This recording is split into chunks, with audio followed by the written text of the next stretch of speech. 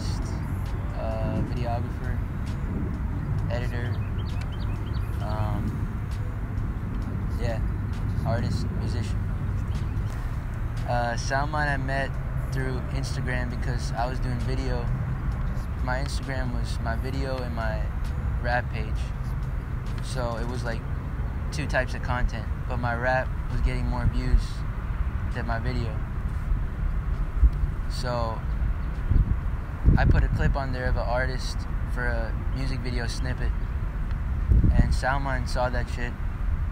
And Salman, he's an engineer from New York, but he was living in Concord at the time, and he had a bunch of artists that he was trying to get music videos for. I think it was like 2019. Yeah, it was like January, February 2019. And he DM'd me. He was like, "Yo, I need a music video done for my artist. Come through to the studio." So I went through to the studio, hung out with him, and we just became friends instantly just because of our passion for music. And then I met everybody else and just went from there.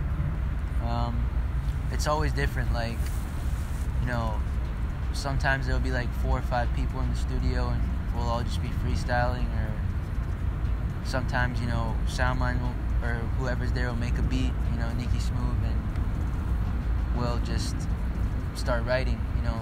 It's whatever the vibe is. I mean, I did, for video, I was given an opportunity to shoot an artist's tour for a good amount of money, and I think it was last year, and I turned it down because, well, I didn't turn it down, but I was contemplating it for weeks, because I had school at the time, and, you know, I didn't want that to interfere, and I would have been having to travel. But I was gonna end up taking it, but when I called them, you know, a week later, they were like, "Oh, we gave the job to somebody else," and that kind of, you know, gave me a lesson that, you know, don't deny these opportunities. Like, take them head on, you know. Don't hesitate, I guess. I think I'm still facing it, it's making money, because you know, being a freelancer, it's like, it's kind of hard to, you know, everything's on you, you know. You gotta pay the bills, you gotta put your money into your own business, you know, especially if you're an artist too. You gotta put your own money into promotion and your videos. Thankfully, I don't have to put money into videos, but I think the hardest obstacle is money.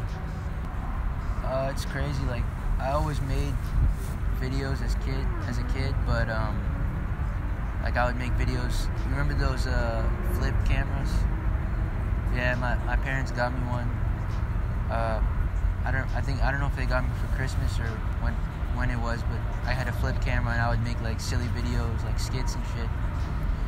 And in high school, in middle school, I would make like skits and like comedy videos. And then I got into, like, I wanted to make a YouTube channel when I was in college, like sophomore year. And then I went and bought a Canon PowerShot $100 camera. I had no knowledge of cameras. I was like, I just need a camera for like YouTube. And I went and got that camera. It was so shitty. Like, it was 720p. It was trash. But then I just, like, I started filming videos for my YouTube, and I kind of just fell in love with video. And then my dad had a DSLR. He had the Nikon D7000 or D700. And then I just started using that, and with no knowledge. And then I kind of just got obsessed with it, and then I went and searched and bought my own camera, and then I got my first client. And from there, it was just like, I like doing it, so why not make money off it? I wish I learned more, in terms of both. I wish I learned more about the business and, you know, how to promote, marketing, I mean, I'm going to school for marketing, but like when I started out, I didn't really know like what it took to, you know, really be a big artist or have your own business. So I wish I took that more seriously, but I mean, everything has its time, so you know, I'm not really stressing over it. Realist lyric. I have this song from my second EP. I'll just spit it because this shit is hard. Like, because the whole song is about like rapping from, like, it's basically contemplating like my own life right now. And it was like, how did it start? It was like, I'm just saucing words like an author writing what he heard on a train ride back to the burbs with his wife and kids. Is that a life I want to live? I don't know, I just write and fight with my inner self. Can't decide what path will help. I just need the wealth and help from my family. You know, those lyrics, I feel like when you like start to talk about life, it's when it gets real. Because you can talk about, you know, bitches, money, and whatever these rappers talk about, but like when you really relate to somebody, it hits more. That's why J. Cole is like one of the biggest artists. Oh shit, this is a good question. Underground is actually how I like fell in love with rap. Like, I always liked mainstream rap. Like when I was growing up, I used to listen to like Drake, Kanye, and like Wayne and all these guys, Jay-Z, J. Cole. But like underground, when I discovered it from my friend Juan in 2016, he really put me on to artists like Puya, Ramirez, Suicide Boys, and that's when I kind of fell in love with music. And I also discovered Logic in 2016 and his old mixtapes, and that's kind of when I fell in love with hip-hop. I mean, the goal is to become a well-known artist in the underground and, you know, make money off this music shit. But I think I'll always be doing music and video, you know, even if I get older, and, you know,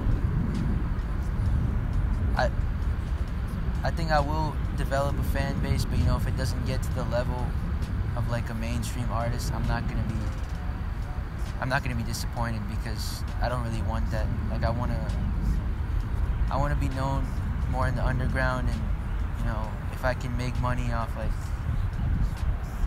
writers' checks or something, you know, from writing for other bigger artists, then that's something I'd want to do. But, you know, I don't know, time will tell. You can check me out at Instagram, HARIS.MOV, Twitter, HARISMOV97. Yeah, SoundCloud link is on my Instagram. YouTube, HARIS. Look up HARIS Working Hard. That's the visual I have out right now, but I'll be dropping a visual around like July time. I just be running free, yeah. I just be